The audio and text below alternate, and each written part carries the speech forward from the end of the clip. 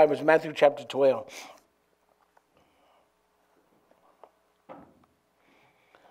Amen.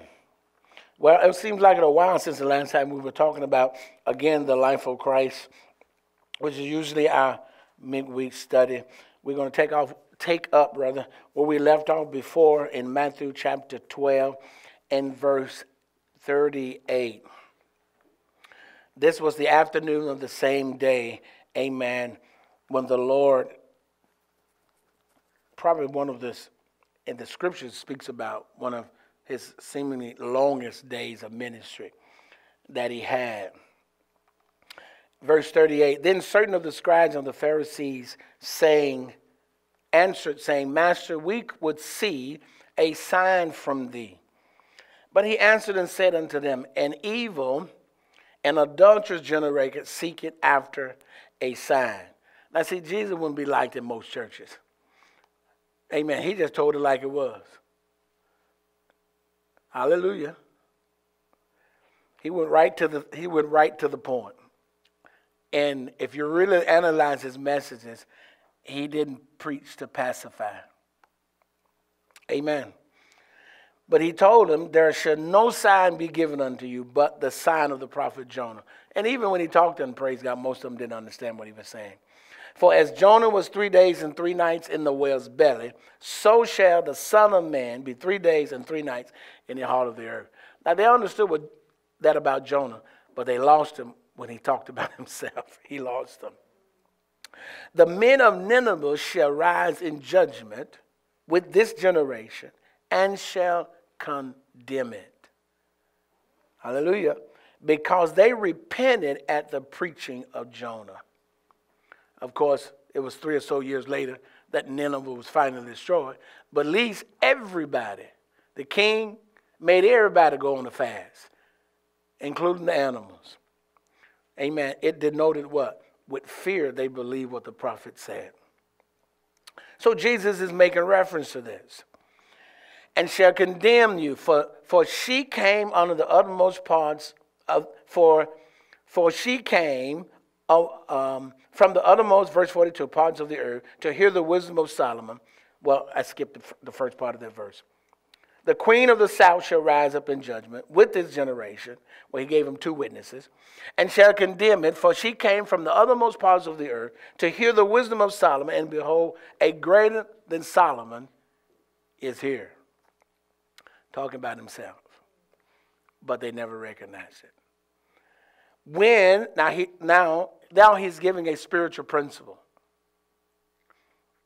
Now you can understand from this spiritual principle that he gives, when you go into a city, when you go into a nation, even when you minister to someone, whether they have been saved or not, or whether they've heard the word before or not, Jesus said, this is what happens when you hear truth and don't respond to it. So he cites this spiritual principle to them. When the unclean spirit is gone out of a man, he walketh through dry places seeking rest and findeth none. Then he said, I will return to my house from whence I came out. And when he come out, he found it empty, swept, and garnished. Now, he just didn't throw this in there out of the blue. Amen. He's telling them what's going to happen to them when he walk away from them and they don't hear his truth. Amen. That's what he's telling them. That's why he could make the statement what? That Nineveh, all of those, will condemn you in that day. And remember, he went on several times and told those, and we looked at that last time, he told those in Tyre and Sidon the exact same thing.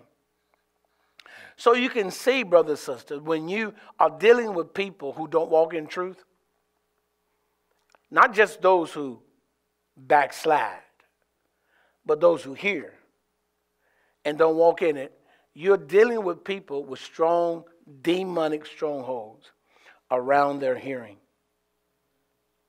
Amen. They hear you with this ear, their outer ear, but not their inner ear. The fear of the gospel, amen, is no longer there. Do you hear what I'm saying? If you, I mean, you where you set and your level of comprehension now and where you are, you would say to yourself, how can one run from truth? Why aren't people afraid to not obey the Lord? Why are they not? Why are they afraid not to disobey? Let's put it that way. But you got to understand what has happened.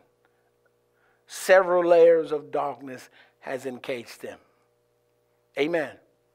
Now listen. Unless someone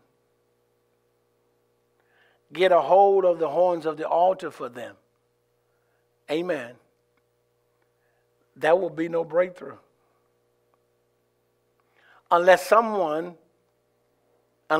God, as Timothy says, give them space to repent, there will be no breakthrough.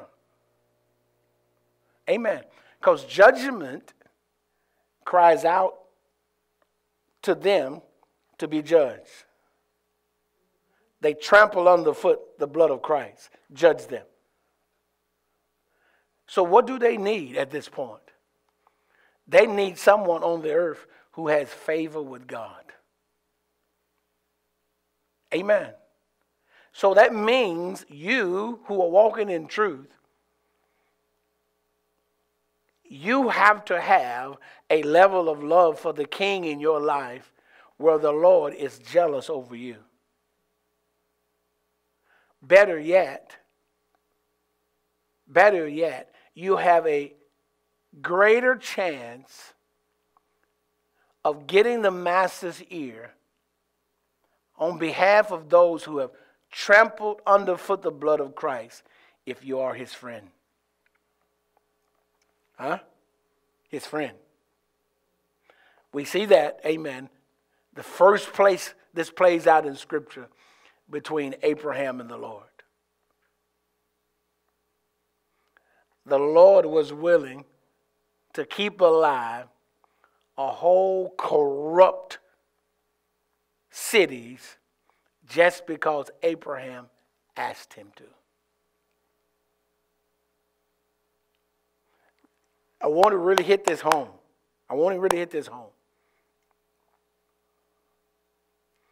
Especially now. To pull those out of the fire in these days, you must present a life to the Lord that is pleasing to him. Now, what is at work here? You must die so others can live. That's what it comes down to. Amen. Religion is not going to bring those out of bondage who hear truth and don't do it. Amen. Religion is not going to bring them out. Praise God. If you, amen, being evil, as Jesus said,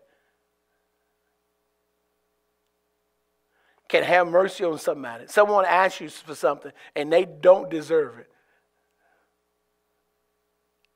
And because you have mercy, because you like them, okay, I'm going to do it. If you being evil, what about the Lord?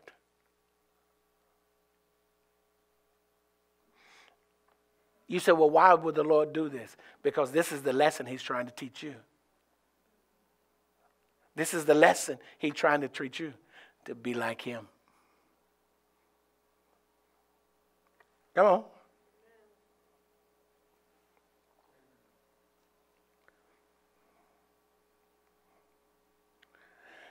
Verse 45, then goeth he and taketh with him 7 other spirits, more wicked than himself, and they enter in and dwell there. And the last state of that man is worse than the first. Even so shall it be until this wicked generation. Now, what does Jesus call a wicked generation? Those who trample underfoot the blood of God.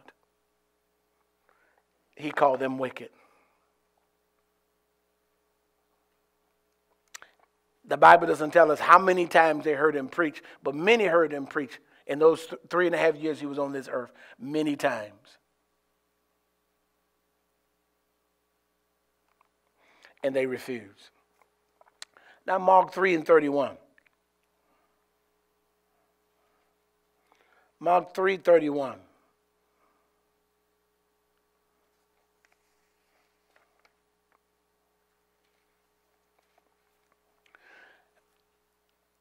Now, before we read that, let me point this out.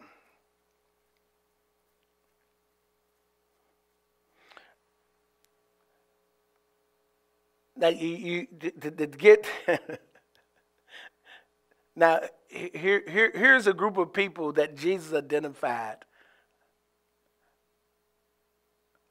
What it was Jesus or Paul said.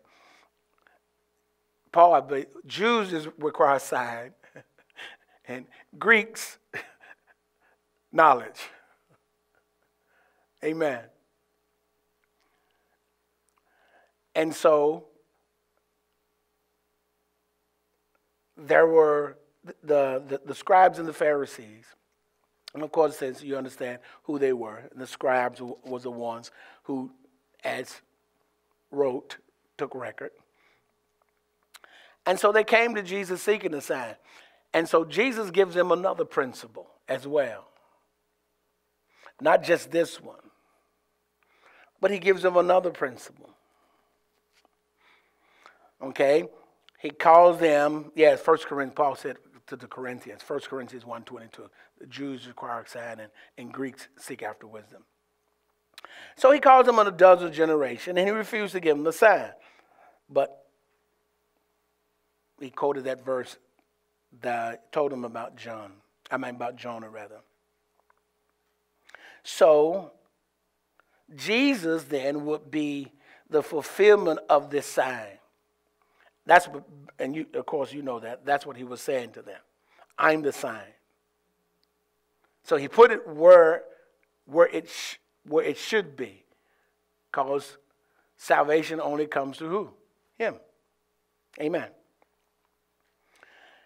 And so he tells them he will be 3 days and 3 days and nights. And so this is confirmed by 1 Peter 3:19 and 20. The Bible says, Peter said, by which he also went and preached unto the spirits in prison. Now look at the mercy of God. The spirits in prison, which sometime was disobedient, when once the long suffering of God waited in the days of Noah. Waited in the days of Noah, when the angels helped Noah build the ark. 400 and something years? While the ark was preparing, wherein few, that is, 8 souls, were saved by water. So Jesus refused to give them a sign, which wouldn't do any good, which wouldn't have done any good anyway. To desire that, so like even today,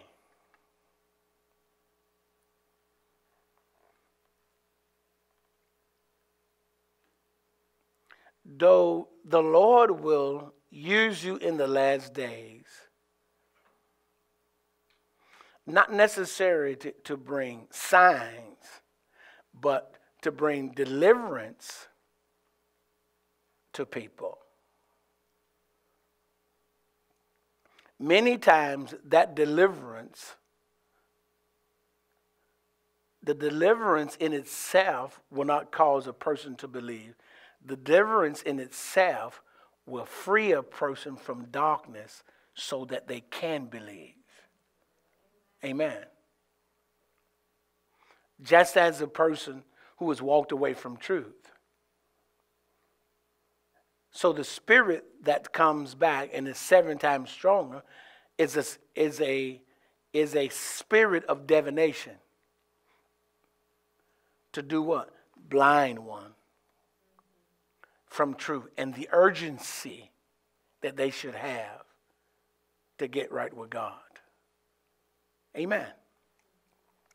You ever mentioned someone in their condition, if they don't say it, and I even had people say it, what they think they have all the time in the world to make a turnaround. Amen. So brother, sister, you're fighting more than just a stubborn person. See, it's more than just stubbornness. A spirit of divination done entrenched itself in a person's psyche. And it's literally a battle of darkness. And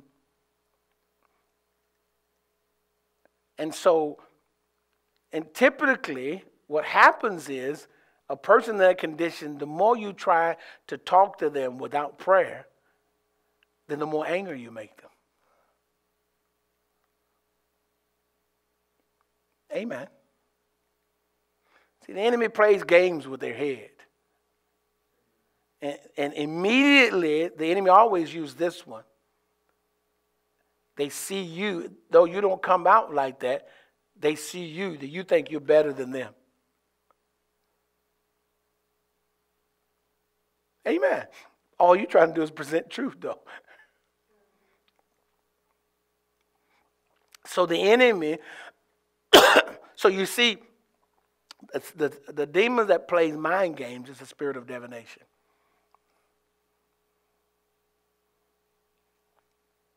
Hallelujah. So pretty much what are they doing? They're releasing witchcraft on themselves by their disobedience. Amen. So what I'm saying to you is it takes warfare. Warfare. And you have to get God to hear you based upon, first, his love for you.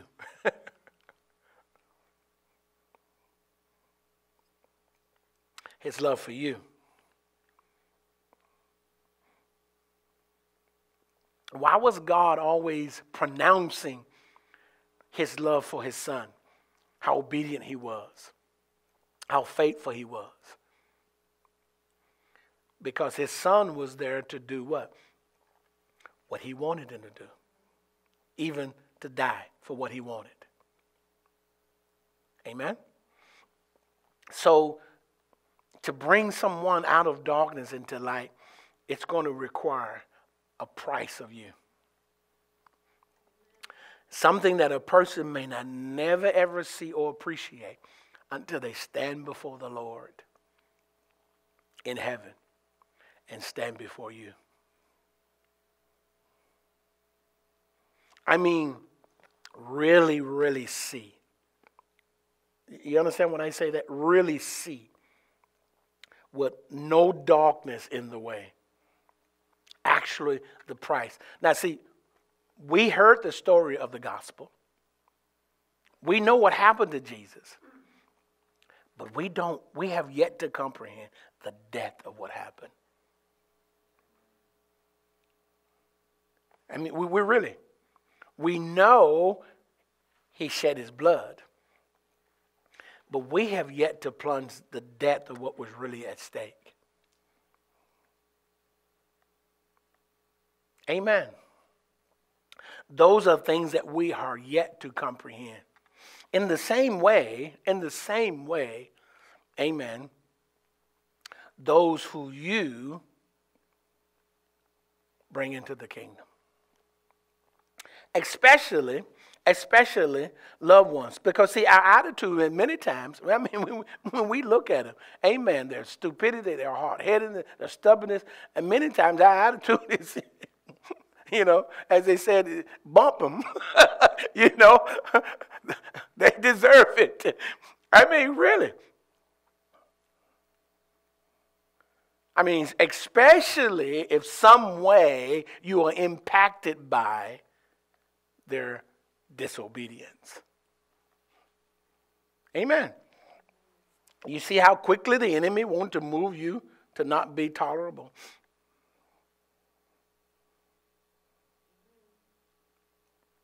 So can you see the death you must die?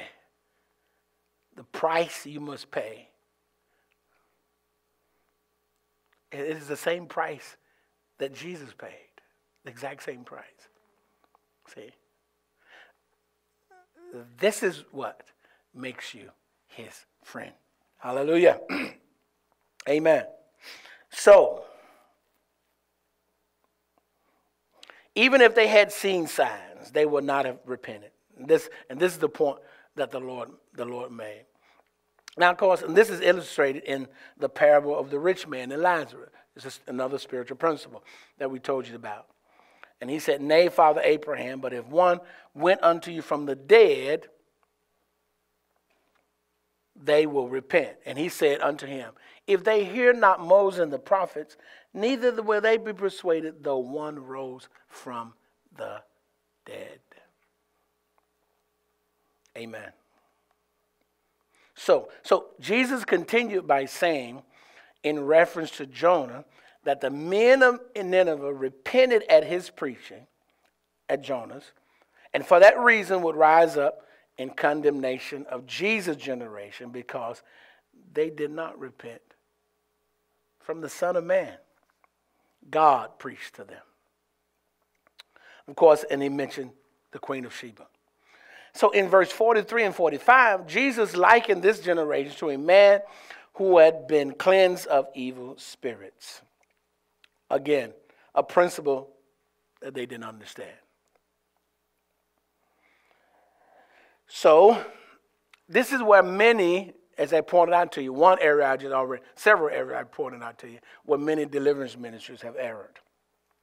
So, we have to take great care that when we cast out demons, let's go a little deeper in casting them out, whether they be possess a person or influence. Okay? It's no different. That we have to give clear directions from the Lord to do so. This is why the Lord went certain places and didn't deliver everybody where he went. The Lord was even selective in doing that. Amen. He left many people in their condition. Now, there can be many reasons, but I guarantee you some of the reasons was this principle here. You do a person more harm than good. Amen. If they are not ready to hear.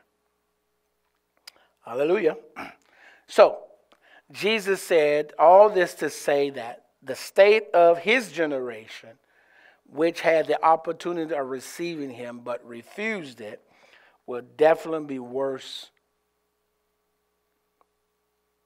than before he came. Amen?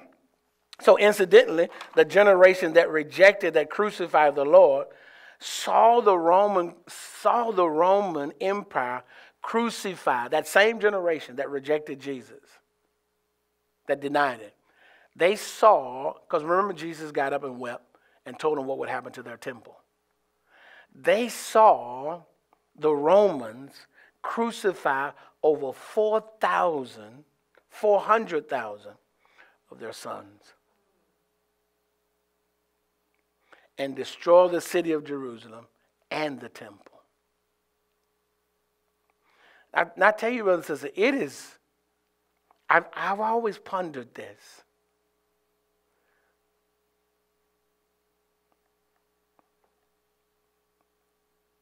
A heart can go to a place where not even God can convince it to turn. That's saying a lot.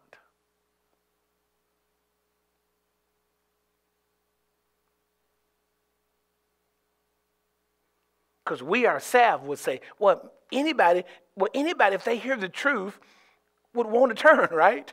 But that's not the case.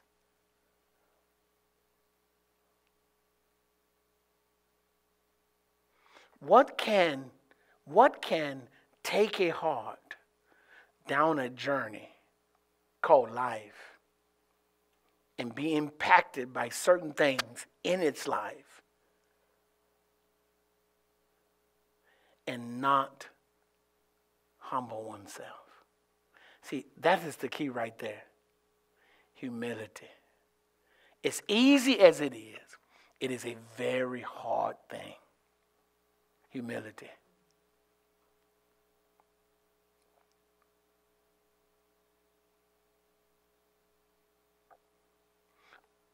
One must see that they need something greater than what's in them. The moment they begin to humble, boom, something breaks out for them and their eyes are open.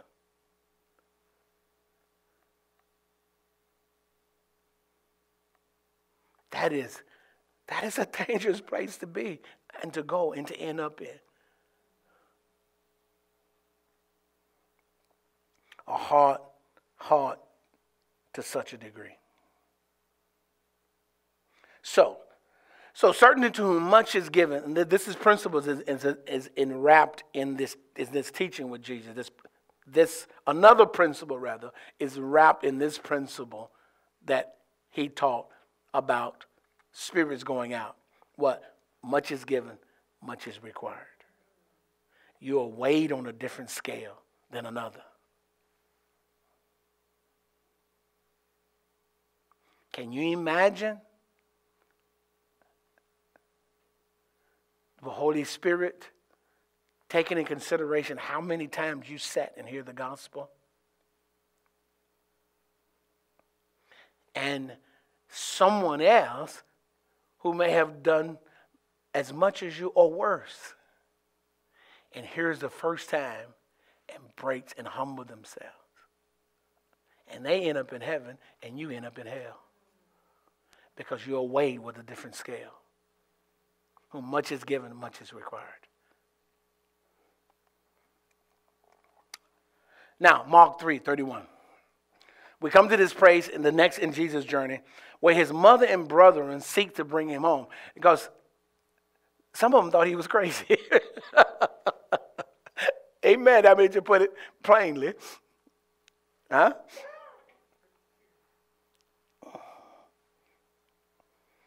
But guess what? You got to keep going for the Lord.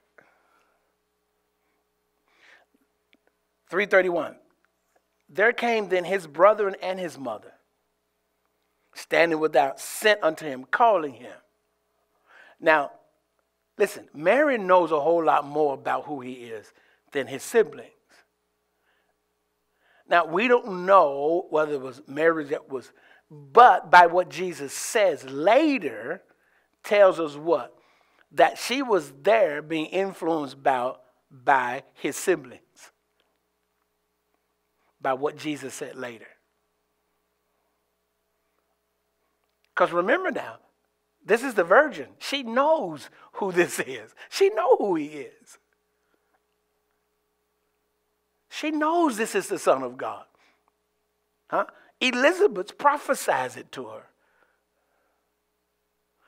But some of his siblings got a problem with it. Okay? And so Mary is under this influence by her children.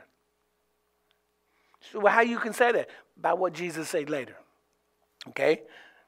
And the multitude said about him, they said unto him, behold, thy mother and thy brethren without seek for thee. And listen what Jesus says. By this statement is why I said what I said. He answered them saying, who is my mother? Or my brother? And he looked around about on them which sit about him and said, behold my mother and my brother. Now here's the clincher. Here's the revelation. Whosoever shall do the will of God, the same is my brother, my sister, and my mother. Amen. Now, this is what I'm saying. Mary's now is in this position. Not, I no doubt she's not totally denying because of later on in Jesus' ministry. But she's under the influence of her siblings. Huh? Can you see him? You need to go get him. You need to go get him. Something's wrong with him. He called himself the Son of God. You need to go get him. Well, Mary knows he is, but they don't. So this is why Jesus makes this statement that he made. Now, Matthew 12. Matthew 12. Look what Matthew said about it. Matthew 12, verse 46. While he yet talked to the people, behold, his mother and his brethren stood without, desiring to speak with him. The Bible doesn't tell them what they want to speak to him about. But you know what they want because of what he says about them. His response was. Right? Then one said to him, behold, thy mother and thy brother stand without, desiring to speak with thee. But he answered and said unto him that told him, who is my mother? And who is my brother? Now, they probably thought at that point Jesus was crazy. See, this is deep mysteries that Jesus is bringing to them. But he answered and said unto him that told him, who is my mother? Who is my brother? And he stretched forth his hands toward his disciples and said, behold my mother and my brother. For whosoever shall do the will of the Father which is in heaven, the same is my brother, my sister, and my mother. Now, a couple of verses in Luke. Look what Luke said. Luke 8, verse 19. Then came to him his mother and his brother, and he could not and could not come at him for the press. That's why they stopped. That's why they didn't come up to him. Now, Luke reveals this. They didn't stop because they were kind of standoffish, didn't want to break what he was saying. They couldn't get to him because of all the people that were around him. And it was told him by certain which said, thy mother and thy brother stand without, desiring to see thee. And he answered and said to them, my mother and my brother are these which hear the word of God and do it. See, so we know different ones in his siblings had trouble hearing and doing what he was saying. Amen? All right. So one of the most common and to a certain degree justifiable complaints heard in our generation is that one comes from a dysfunctional home. Of course, you know what this means. This refers to an abnormal home in which either the father or mother is not there or was abusive. Or there are divisions amongst the children. Now, certainly, this was the case, which I think I've proven, with our Lord. Not abuse, but the Bible doesn't tell us when Joseph passed. Amen. But it was definitely before all his kids got grown. Amen. Because Jesus was the oldest. And he had at least, 4 brothers and at least 2 sisters. Because the Bible says his sisters. So most likely had more than 2. So Mary most likely had between 6, 7, or maybe 8 children. So Jesus being the oldest, and it was 30-something when he died. And so what happened to Mary? She went in to live with John. Right? Jesus didn't even leave him with his own siblings. She went in with John. Now we know at least two of his brothers, amen, got it together, James and Jude.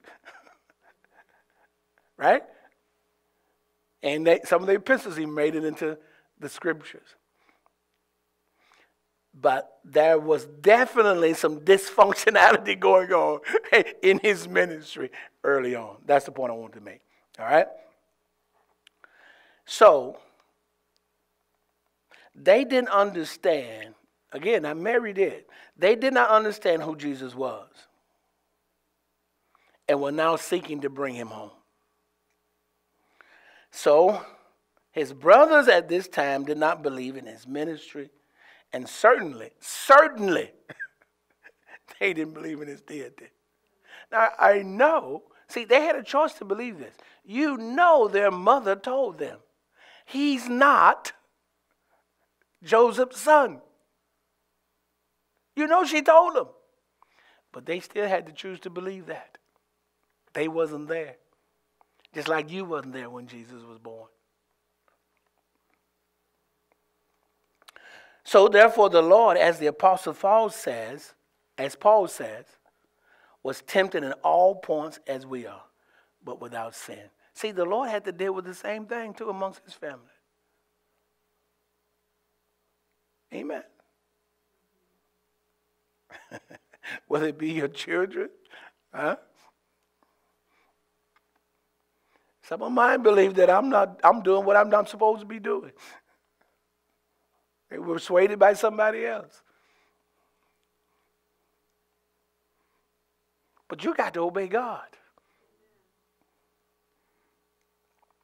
So we can take courage that because of his fellowship in trial, the Lord Jesus can succor or keep us in times of need when our family don't understand us.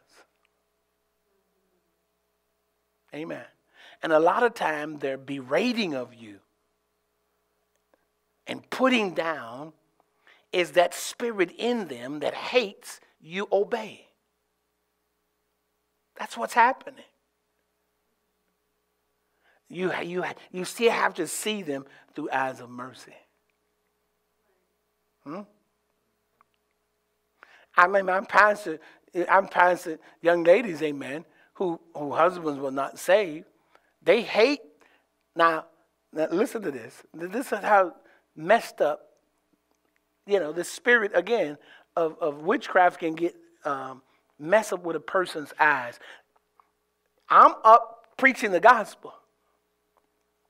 But they saw me as an enemy because their spouses was obeying the word. They weren't obeying me, they was obeying the word. But they hated me, and they looked at me having more power over their spouses than them because they obey the word. And I'm not nowhere in the picture. I'm just a delivery boy. Right? I mean, yeah. So a lot of this is going on. It's a control issue.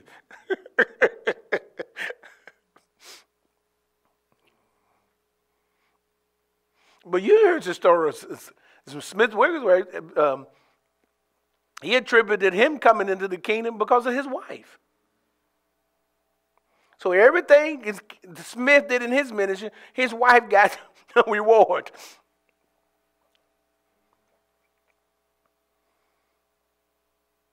He tell her, you ain't going to church. You ain't going down to that church. She said, Smith, listen, I'm your wife. I supply your need, but you ain't my Lord. He had her shoes.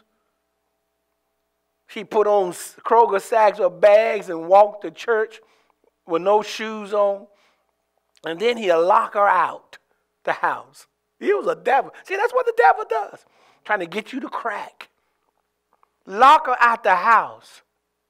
She'd get up close to where the heat come out the door and fall asleep. And this is what made the devil even badder. He'd open the door, she'd stumble in. Hey, Smith, how you doing? What you want for breakfast? Huh? She didn't come in cursing, throwing pots and pans at her, like these so-called saved women do. Smith said, that's what got him. That's what got him. After he got through dealing with his own pride and everything, she wouldn't fight with that devil that was in him. Praise God. Huh? Amen. See, so lots going on there. And what are you doing? You're dying. You're dying to self. Because your love for the Lord. Amen. That's what makes you his friend. And he'll reach down and say that old scoundrel just because of you. Huh? Hallelujah.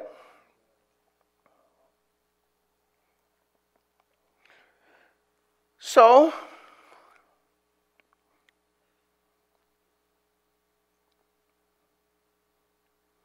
after Jesus' ascension, his brothers understood. Like I said, at least we got record, at least two we know.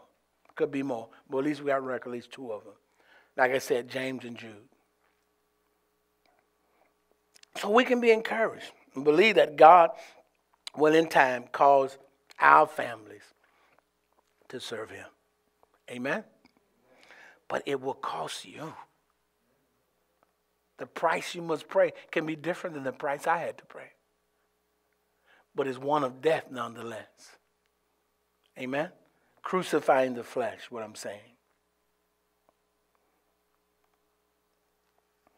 So, praise God. So to the declaration that his mother and brothers were outside looking for him, Jesus replied, "Who is my mother? Who is my brother? Behold, my mother and my brother." So Jesus, he didn't give any special place of promise to his natural mother. Mary, in fact, we see by this, Mary had no special influence over the life of Jesus. Now, you know Jesus greatly respected her, but he was going to preach truth. Amen. He was going to preach truth. And Mary, as the old saying goes, Mary had to get hers just like everybody else. Huh? Mary was in the upper room being baptized just like all the rest of them.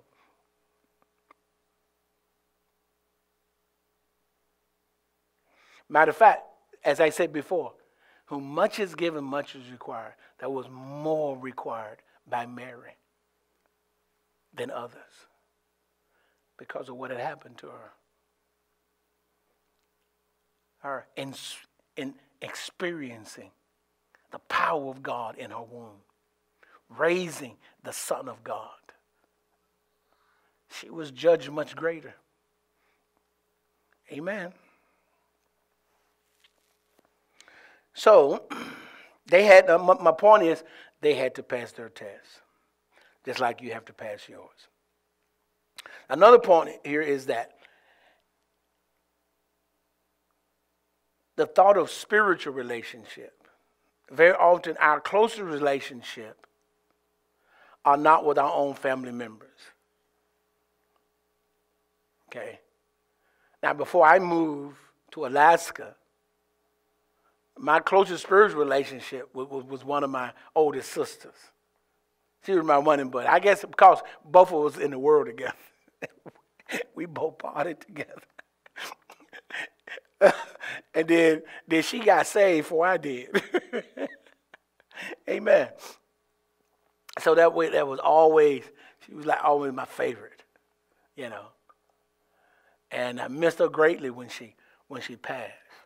But other than that, because of the distance of my siblings, I guess the only other one that I'm that close to now is my baby sister, you know, Faustine.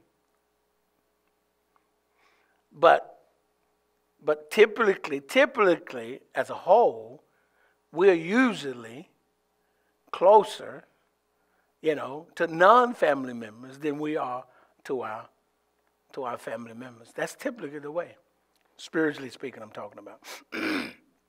And so that spiritual relationship establishes that close connection. Okay? That's what I'm saying. So the Lord Jesus Christ, who are our brother, those who do the will of the Father, that it brings that connection. In other words, it was more than just a cliche when Jesus said that. It was more than that. Amen. There was a spiritual connection, a bond that is closer than blood if they're not saved. Okay? They're not saved. So, and then too, there is some people you know that you just, prefer to be around more than others. Now, a lot of times we don't think about this, but a lot of times it has to do with our connection before we came from heaven. Amen. Some are called to work together. Amen. Some are called to work together for a season. Some are called to work together the entire time they're on the earth. Amen. So that's a heavenly thing. And so when we as people, humans, let that play out and don't let that get in the way, then we'll see that bonding. And I'm going to tell you this, that is the relationship that the devil will try to destroy. I've seen him do it between people, and they don't even recognize the importance of it. That impacts your future in some way. Because you just can't rewrite your destiny. You can't do it. But, we humans are always trying to.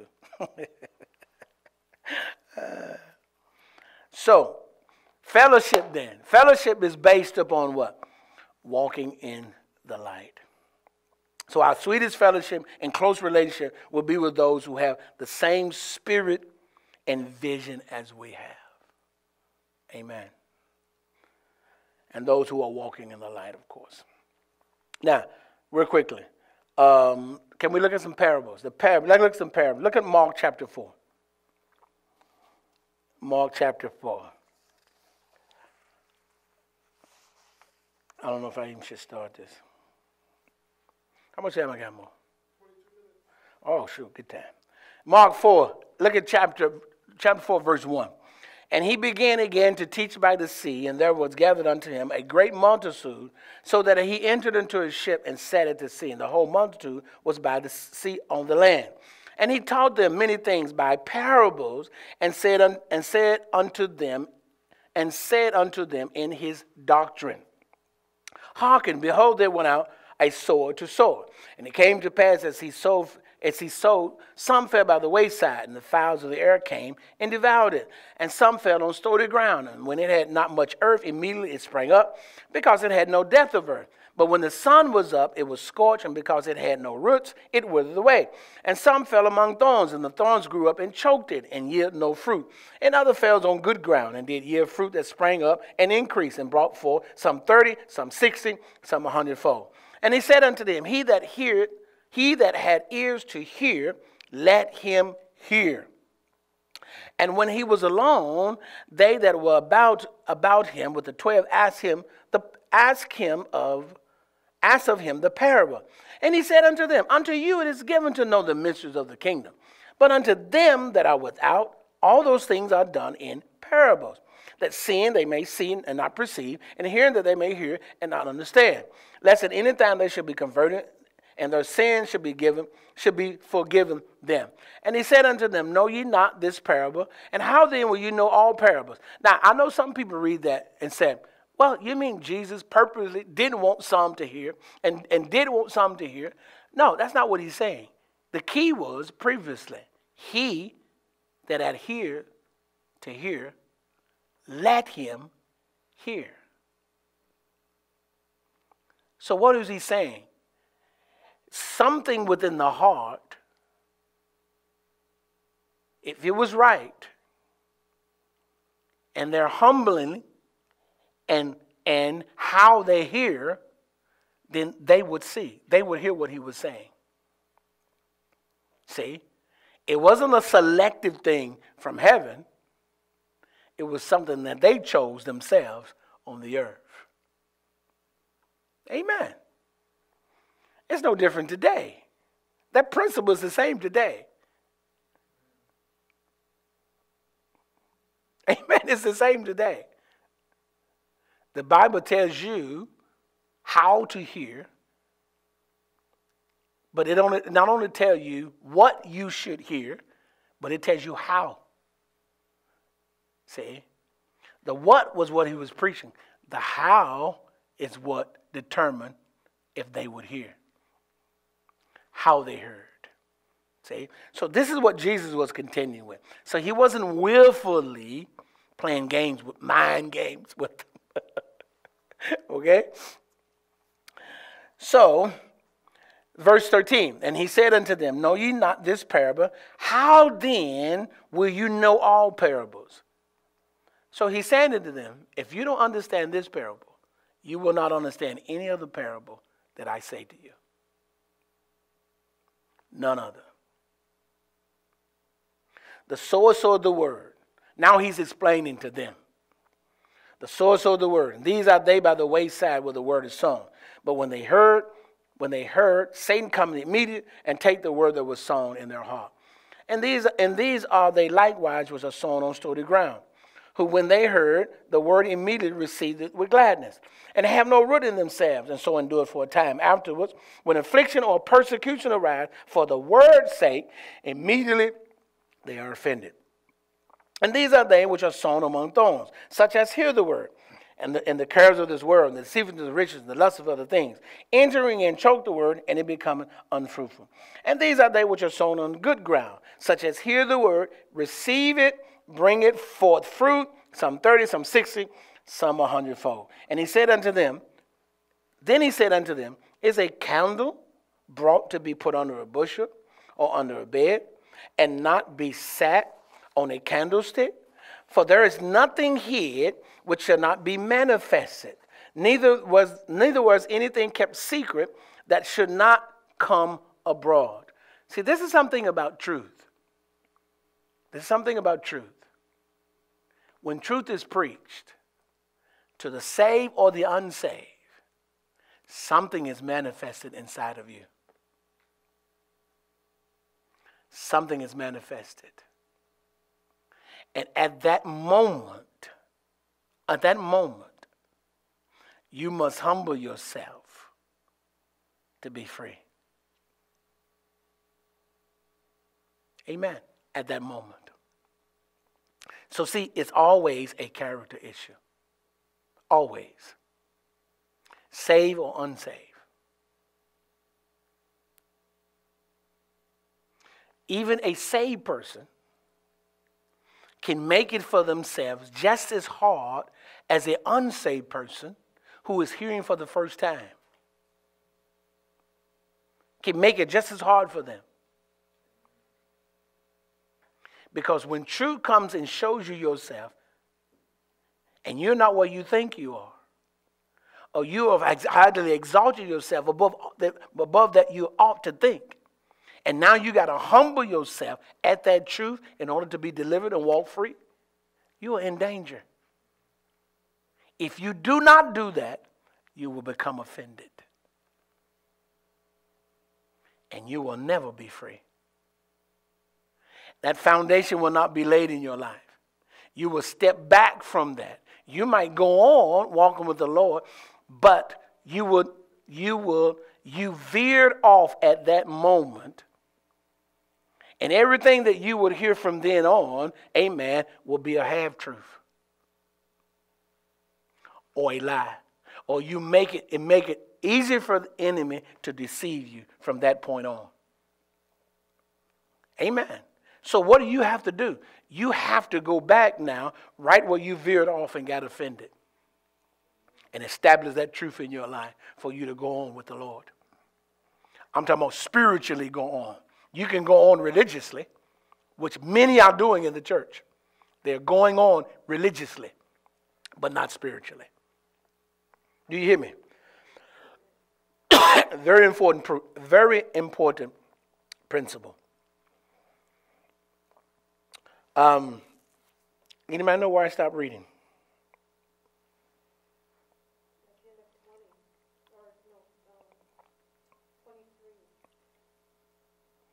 Okay. For nothing here which shall not be manifest, and neither shall anything be kept secret, should not come abroad. If any man has ears to hear, he says again, let him hear. Let him hear. And he says unto them, take heed what you hear. With what measure you meet, it shall be measured unto you. To the degree you hear. That doesn't mean I'm clean my ear out and I'm straining to try to hear what you say. No, that's not what he's saying. To the degree that you deal with yourself and can hear what truth is saying. To that degree, the effort you make, let's say it this way, in hearing and dealing with yourself is to the degree that you would hear and be set free. That's what he's saying. With what measure you meet, it shall be measured to you. See? You should take more seriously truth when you hear it.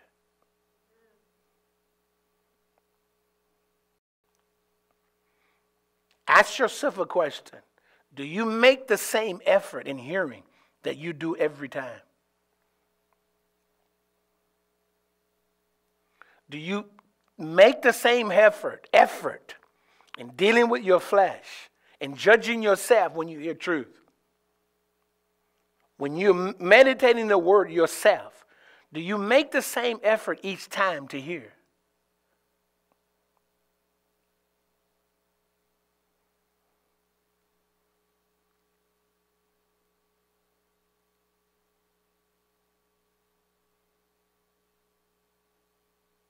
Think about it.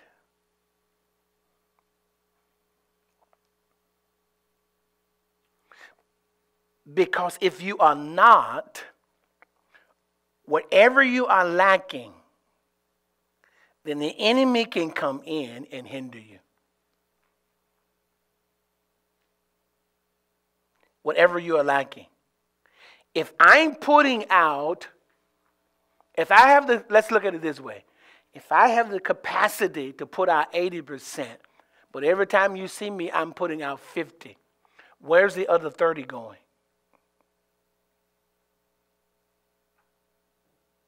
Spiritually speaking, it's giving way to the enemy.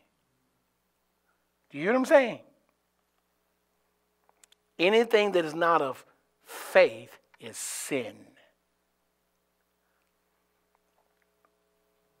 If I walk in here and I have the ability, and the Lord knows what that is, to give the Lord 80% of praise, but I give him 40, where's the other 40% going?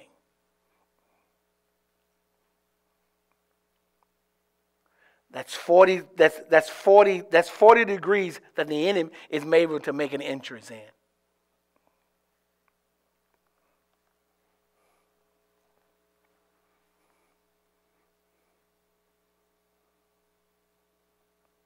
And then now you can understand, why is it if I go into the presence of the Lord, I feel like I've lost more than what I came in with?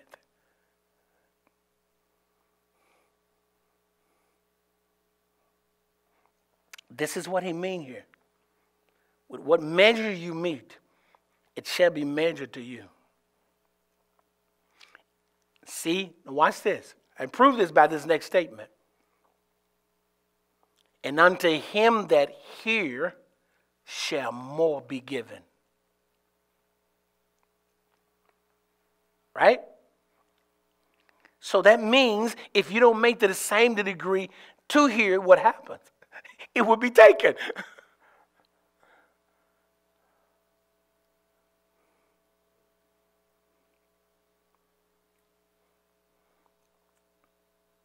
For he that had, to him will be given. And he that had not, from him shall be taken even that which he had. See, because of this principle I just told you. Much is given, much is required. If you're not giving your 100% all the time, then where's the rest going? It can be taken from you.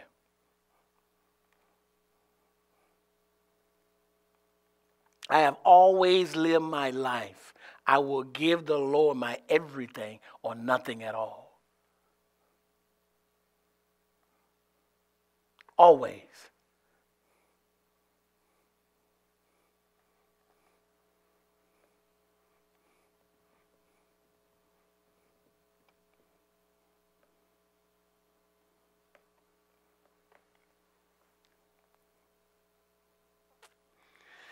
Then he goes on to say, so is the kingdom of God as if a man should cast seed into the ground, should sleep and rise night and day. The seed spring up and grow up, and he knoweth not how. For the earth bringeth forth fruit of itself, first the blade, then the ear, after that the full corn in the ear, the principle of growing, 30, 60, 100. But when the fruit is brought forth, immediately put in the sickle, because the harvest is come. Now you could take that same thing they're talking about, measure, not giving you 100%. Now you can understand why those who are on good ground, all those who are there, and then you still have 30, 60, and 100.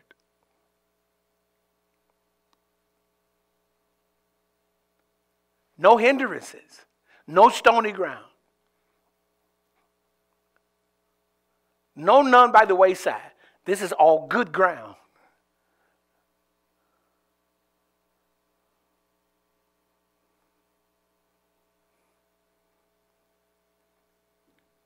$30, $60, $100. You cannot become a son of God with 30 or 60-fold. You cannot dwell in the secret place of the Most High with 30 or 60-fold. You cannot become like him with 30 or 60-fold. You cannot. Only 100%.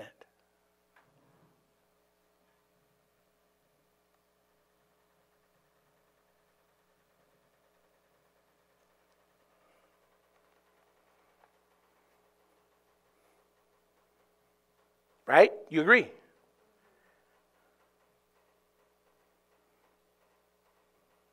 So, during the same day, the Lord gives the parable of the kingdom. He sees the great multitude. He goes and pulls up asks one of the fishermen another place. He asks him to borrow their boat. He sits in the boat. He pushes out from the shore, and then he starts preaching. Like I said, this is one of the best and the most notable parables that Jesus gave. He acknowledged that himself.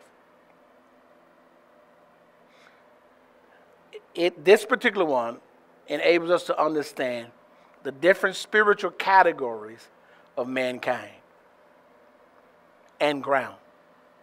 Category and ground.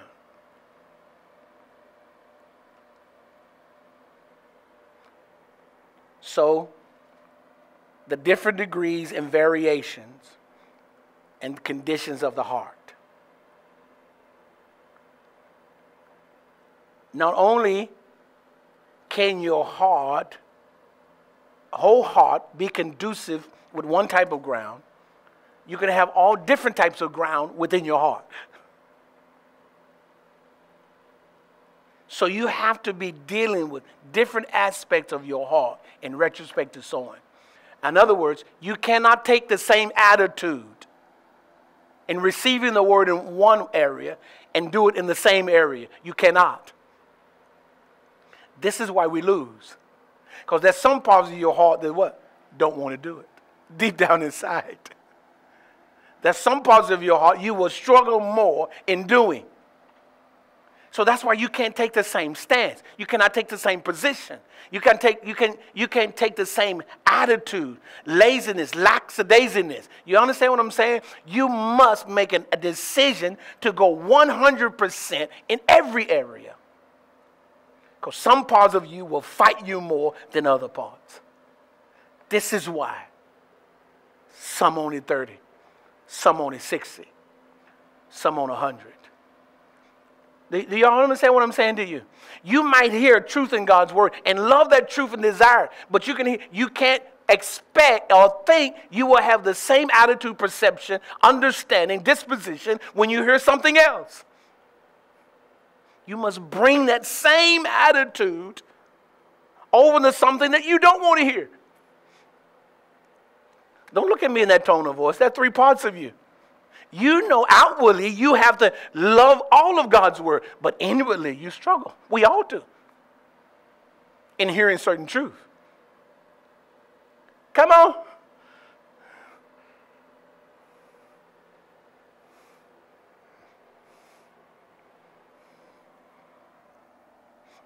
For example, you might find it easy to forgive that person over here, but you struggle with that person over there. That's what I mean. So, the wayside. The sower first sows seed by the wayside. That speaks of the type of heart that is not prepared to receive God's word. Right? Because of lack of understanding, the devil is able to snatch away that seed that was sown, and it does not bear fruit. Okay? Now, you can say,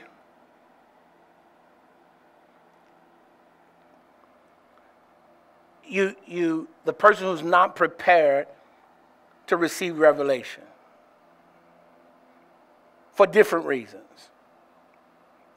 Whatever reason. As I said earlier, not saved, rebellion, don't have the right foundation to understand what you are presently hearing, fighting against truth, real truth, whatever the case may be. Then you have the stony places. Stony place speaks of a hardened heart. One who is offended, unforgiveness, mad at God. Okay? These type of people receive the word with joy, but do not allow God to work within them that root and that mess that's deep down inside of them. See, when God requires more, they become offended. As a result, when trials and suffering come their way, they fall back again, become more offended, and they don't produce any fruit.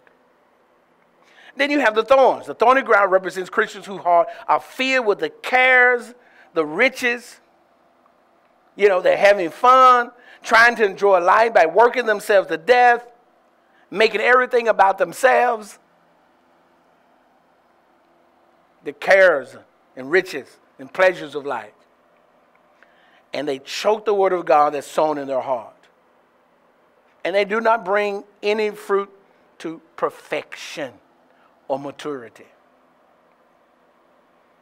As I said before, you cannot become a son of God or a bride of Christ without perfection or growing up spiritually. Then you have good ground. The fourth type of ground in heart, and we're in with this one. The fourth type of ground in heart is good ground. Remember that, you can have all these grounds inside of you. Your objective is to fill your heart, all of it with good ground. That's the overcoming life. That's what you're worrying about. Okay? And even then, as I said earlier, with good ground, you still got to be diligent. You cannot slack up. You cannot. So this represents those who receive the word of God. Receive it. But even there is a division. They see it with joy. They're doing it. But even there is a division. Some of them bring forth 30, as I said, others 60, others 100-fold. Why?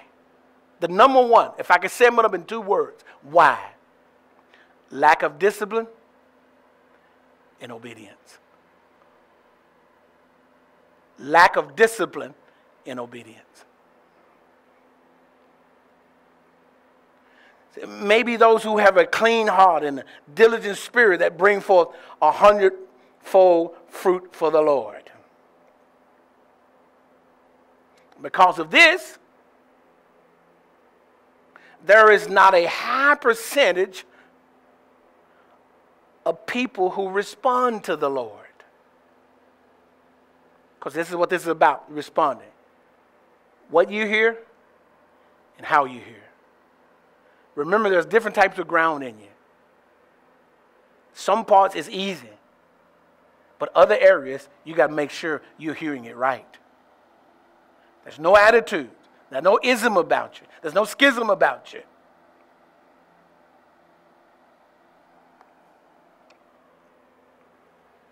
So even if it's all good and it falls in, this particular prayer, now here's the numbers, and this is the reason why God gave us statistics.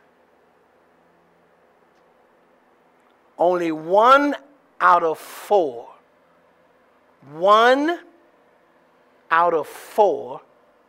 bore fruit. When you look at the entire parable, 4 types of ground, right? 1 out of 4 bore fruit.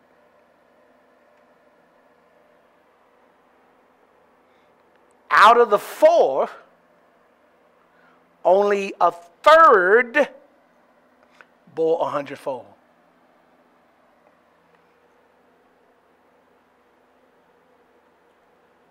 Now, if you don't remember anything else I say,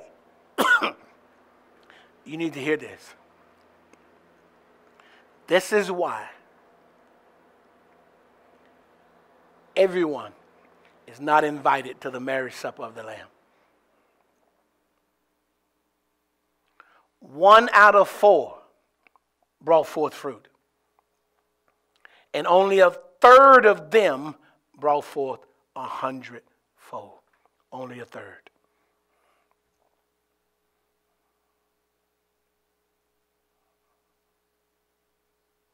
That should frighten you. It certainly does me.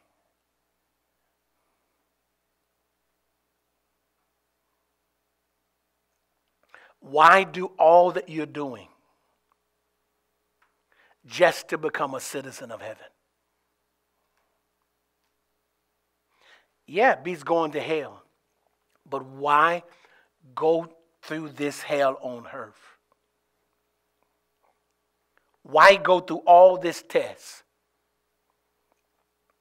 and get to heaven and prove to all in heaven, all on Judgment Day, that you did not love him enough?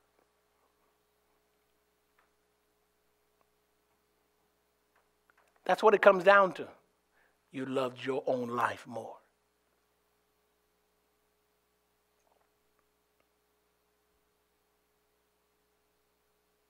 %60 of your life you love more. 30% of your life you love more.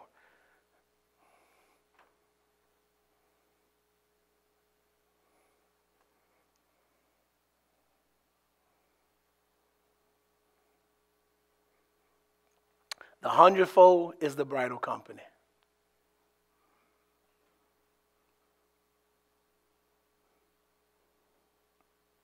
Amen? What am I saying to you? Brother, sister, we have to cry out to the Lord. And more than just cry out, you have to be diligent. That we will be 100-fold Christians. That we may go all out for the Lord and produce much fruit. Much fruit.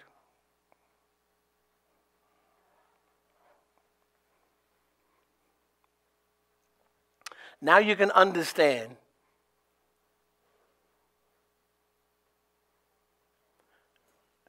what Jesus said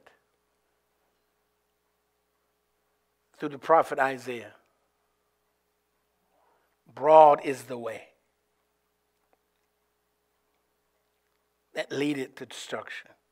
Narrow is the way that leadeth to life. and few there be that find it. What life? You can have 30% of life, 60% of life, 100-fold% of life.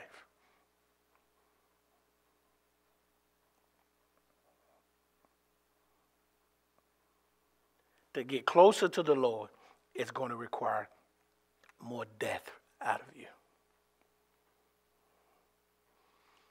So while understanding that, you have to make sure that you keep your character as such that you don't harden your heart. That you are a creature who's constantly humbling themselves and not become offended to truth. Ever.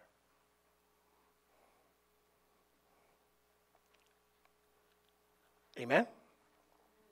See, it's one thing to know where you're going. It's another thing to know how you're going to get there.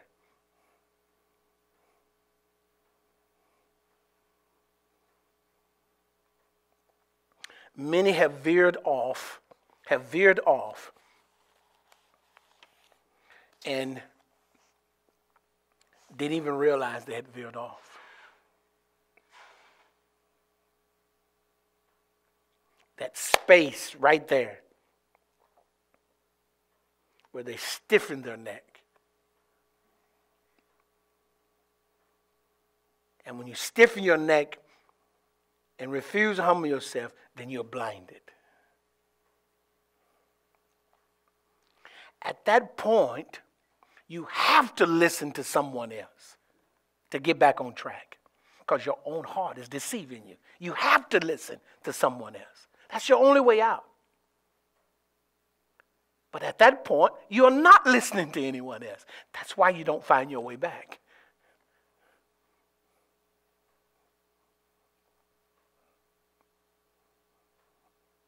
Pride. And with pride, you believe your own lie.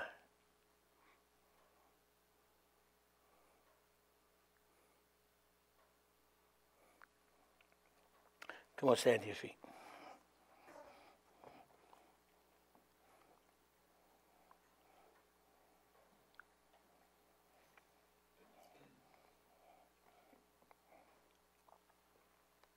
Close your eyes for a moment. The most important parable that Jesus ever gave. It sets a precedent. Not only of how the kingdom of God operates,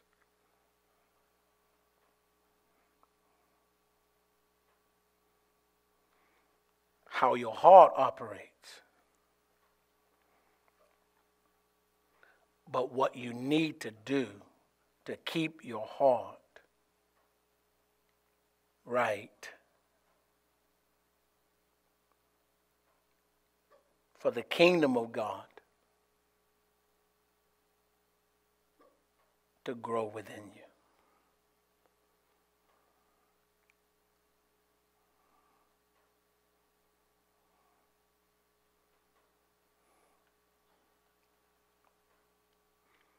Father, we thank you tonight.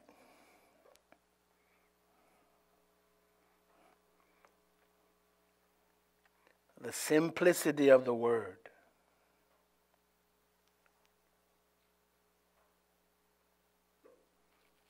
When it comes right down to it. Holy Spirit, who is the writer of the book,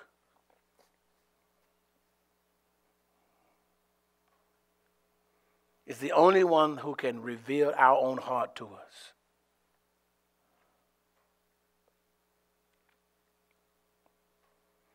The moment we make excuses for our sins,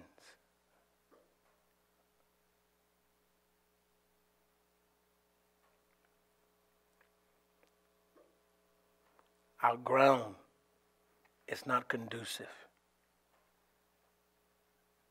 to the seed anymore.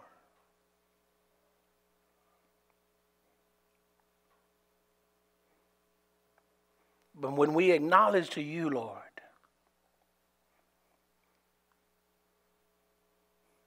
our weaknesses, our shortcomings. And allow you to take us through the valley of the shadow of death. For those things are crushed within us. And we surrender our life in full trust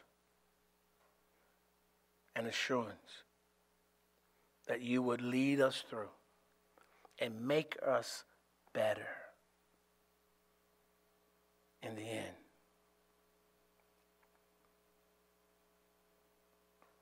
Can we only produce 100-fold?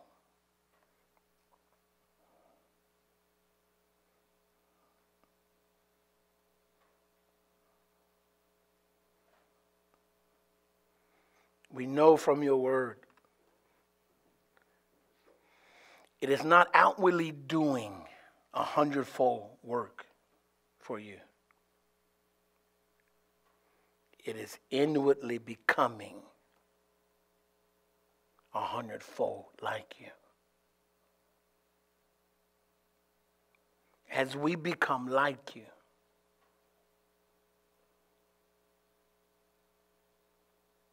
you in us do the work.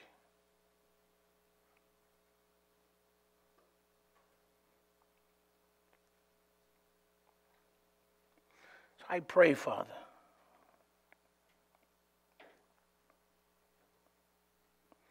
that you would maintain clearness of mind, right attitude, the right heart.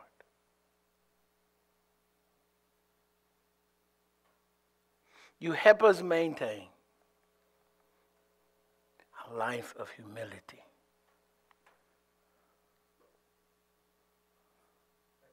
And without you, we can do nothing.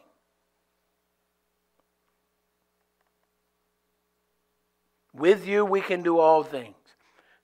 But even with you, we must do it your way. Thank you, Father. Thank you, thank you, thank you. Come on, just lift up both hands. Thank God for his word. Hallelujah. We thank you, Lord, for truth. You said the truth will make us free. So I pray tonight, as they inwardly agree with truth, that truth will set them on a path that will bring destruction to that which hinders. That truth will navigate them on their path, would keep them on the path,